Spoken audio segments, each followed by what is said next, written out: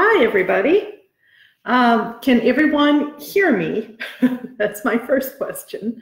I'm Kristin Gilpatrick, Marketing Director for Wisconsin Historical Society Press. You haven't missed anything yet. We're going to start in about 3 minutes. I'm just testing the volume and getting this started. I don't think you can hear me while I'm mixing.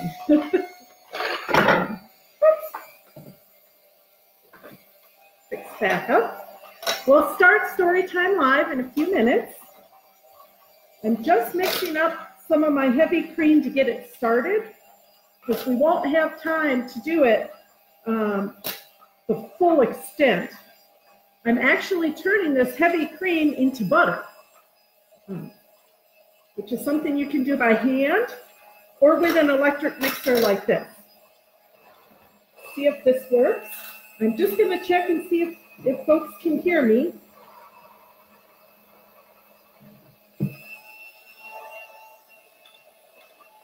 All right.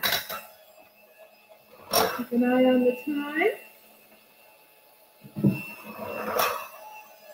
Give everybody just another minute to join us. I'm just checking to make sure that we are rolling. All right, excellent.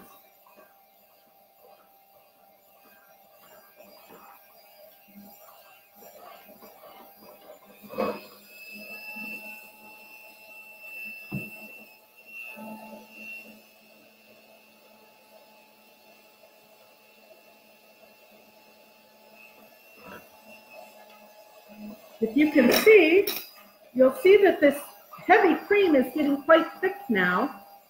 And I'm going to take a break, and as it thickens up, we're going to get started. All right. Hi, everybody. I'm Kristin Gilpatrick. I am the marketing manager for Wisconsin Historical Society Press, and today we're going to be sharing a little bit of our food and foodways history that was written for kids by cookbook author Therese Allen and educator Bobby Malone. For our book, Flavor of Wisconsin for Kids, contains a lot of simple recipes from a wide variety of foods. Everything from dairy and corn to venison, and as we're going to learn today, maple syrup. And lots of different ethnic recipes in here as well, all easy for younger, inexperienced cooks to try.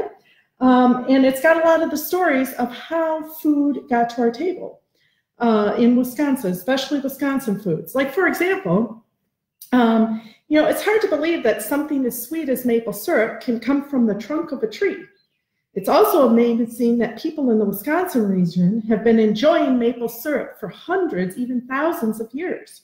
It's an ancient treat that comes right from our forests. I bet some of you have made pancakes before, and I bet you tried maple syrup on it. Well, long time ago, right up to today, in fact, American Indians actually got syrup right out of the trees. They still do. They boil it down, and they sometimes, when it snows really early in the spring, you can actually put a little boiled maple syrup, let your parents do it, out on the snow, and it hardens into candy. I've tried that. It's very good. Today we're going to learn how to combine two of Wisconsin's most well-known ingredients into something really yummy. June, the month that's coming up, starting on Monday, is Dairy Month. And so one of the things that Wisconsin, the dairy state, is known best for is butter, a product of milk, right? Milk, butter, cheese, and my favorite, ice cream. Today we're going to try two recipes, one with butter and one with ice cream. First thing we're going to learn how to do is make some homemade butter, and then add maple syrup to it, which makes really yummy toast and pancakes and you name it. So I got some heavy whipping cream at the store. So next time you go to the grocery store, this is something you probably don't have on hand. It's sort of the one ingredient that you're probably going to need to get at the store, along with some real maple syrup works best rather than just a sugary imitation maple flavor syrup, but the real stuff is great. So what I did was I poured this pint of heavy cream into a bowl, a deep bowl. Should be at room temperature, and it came out like milk, and you'll see how thick it's kind of becoming in there. And you keep feeding it like I am, and it'll eventually turn into butter. It'll start to make little chunks and slowly become actual butter that people can use to spread on toast, and you name it. It'll look a lot like this. This is the butter I got in the store. And what's nice about this, in the recipe in the book, it says that you need 8 tablespoons of butter. This is a tablespoon. You could scoop out some and measure 8 of those and put it in a bowl. The butter has to be very soft. See how this squishes in my hand? That's very soft. This already is 8 tablespoons of butter. Look at that. And look at what's happening inside my bowl. This is all becoming chunks, little tiny chunks in there, and that is making butter. And you can see a little bit of liquid forming in there, and eventually that is going to become butter. I am going to maybe keep stirring this for a minute. How long this takes depends a little bit on how warm it is in your kitchen, how warm your butter is. If it's too cold, it won't work. And now hopefully you can really see the chunks in there and how it's kind of getting liquidy in some places. And what you're going to do is drain off the liquid in here so that you just have the butter. Okay, and it's becoming really liquidy now. I don't know if you can see, look at this in my hands. That is butter made out of heavy cream of milk. And I am just going to quickly strain a little bit of this. You would actually beat this just a little bit longer, but for time, I'm going to do it this way so that you can kind of see. I push it down a little bit, get some of the water out, and then you run a little cold water over this too to sort of drain it. And mold it into a little bit of butter. Look at this, everybody. We've got butter. I'm going to put it into this littler bowl so you can all see it. And some people like to add salt to their butter. You could add a little bit of salt. I even have a little bit of salt that I could add to this right now. And when we're done, if your mom and dad are around, they'll be able to find this recipe. I'm going to post this recipe right here where the video is so that you can see it and try and make it yourselves too if you're not following along right now. Look at that, I got to scoop it out, it's so thick. So you could add just a little bit of salt. It's optional. I just give it a little squeeze or two, a little tiny bit of salt, and kind of mix it together. Look at that.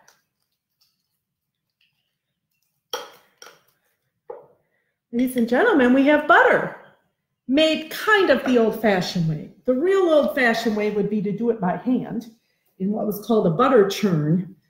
You could go out to one of our historic sites when things open up again, like Old World, Wisconsin, and see them churning butter by hand in kind of a big tub with a stick that pushes the cream down over and over again. It was a lot of hard work to do that. Or if you can't make butter on your own, just open up this stick, put it in a bowl, whip it up a little bit. And then I'm going to turn to my maple butter recipe. It's right here. This one. There we go. I'm going to turn there so I can see how to make the butter or the maple butter spread for my toast. So I have the butter ready. And I take 1/4 cup of real maple syrup. This is the real stuff.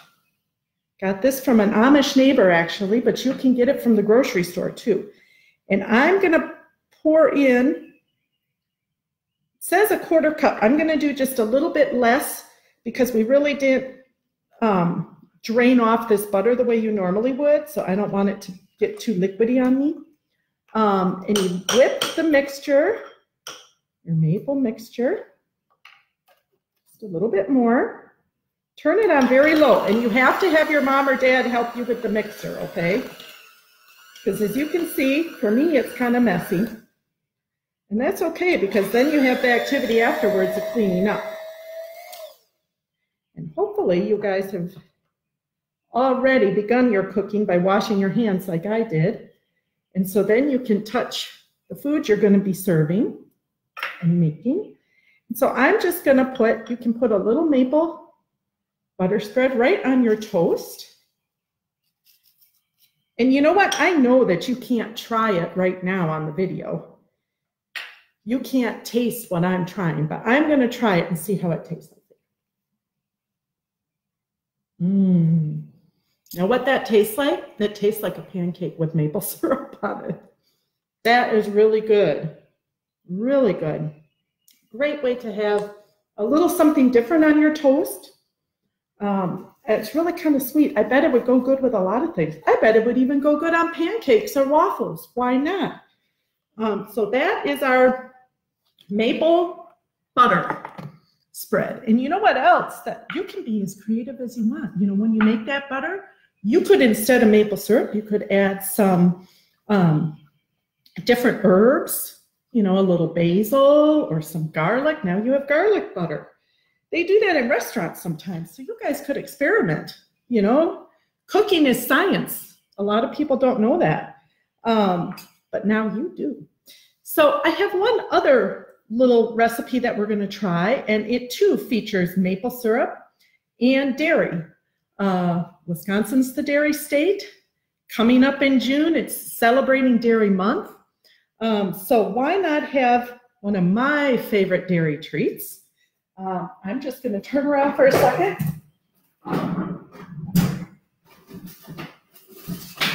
And grab something out of the freezer.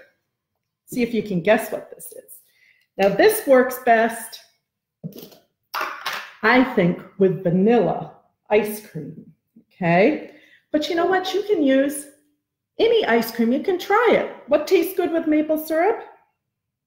Anything really, I guess. I'm just going to take a scoop or two. Let's do 2 of vanilla ice cream. There we go. 2 scoops. I'm going to work it out of your scooper. There, all right. 2 scoops of vanilla ice cream. And then you take as much maple syrup as you want. I have a little bit left. There's a whole recipe for this called maple cream sundaes. There in the book. I think you can probably see the picture of some of the maple syrup that gets sold in the stores too. And this particular recipe, which is super good this way, Teresa Allen, the chef, knows what she's doing with ingredients. She suggests that you put pecans on top, along with the maple syrup. Crush them up. You know what? I didn't have any pecans, and it's hard to get to the grocery store these days. So I took some salted peanuts that I had, which are also yummy on ice cream, and I put them in a little bag because I didn't have them that are crushed. But don't worry about that because you can crush them yourself. And I've discovered that this is a good way to get out a little pent-up energy that we all seem to have these days. So you can take a rolling pin or I'm not sure about a salt shaker. Ask mom and dad, but something heavy. And you kind of crush it up like that. Doesn't that feel good? Yeah. Oh. And you break them into, oh! There we go. Sorry about that. We'll get another scoop of ice cream. That's a little piece of history too, culinary history. For thousands of years, people have been picking up their spills in the kitchen. Also historic. Let's do this. There we go. Now, what does she say to do? To make the sundaes, we scoop the ice cream into a cup. We did that. Pour some maple syrup over it. Okay, I'm pouring some maple syrup. Ooh. Can you see how it shines on there? And then we're going to take some of the pecans, or in this case, salted peanuts. I'm going to sprinkle them on top, just like that. And I'm going to try it. Oh, I wish you could just try it right through the camera because I think it's going to be so good. Here we go. Oh. Well, you know what, everybody? That's our story time for today. I'm going to stop so I can enjoy this ice cream before it melts. But there's just lots and lots more recipes in this book. There are different chapters. You can find some of them online on our website and try them at home. There are stories about how cranberries became so popular in Wisconsin and why we're the dairy state. You can learn all about those things and try some recipes at home. So I encourage you to whip up a little butter, try some maple syrup, maybe something else with it, and enjoy a little bit of history. We know history is informational. We know it's educational. We know it's inspiring. But you know what? It's yummy too. Give it a try and enjoy the flavors of Wisconsin. Have a great day, everyone.